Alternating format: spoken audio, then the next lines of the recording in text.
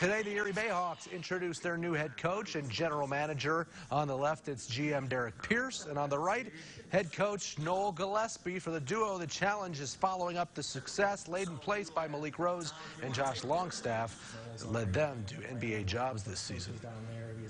I love to coach, I love to teach, I love to be on the floor. So with young players, especially rookie players, you're continually teaching the game, and I think that's something I really enjoy and I'm passionate about. I love doing it. Essentially in the G League, you almost start from scratch year after year with your roster. So you get to build a roster, execute trades, talk to players, agents. It's a great experience for me. I still have other responsibilities from the Hawks side, but it's broadened my horizons. BayHawks hold the 5th overall pick in the G League draft, which is in October. We're one night away.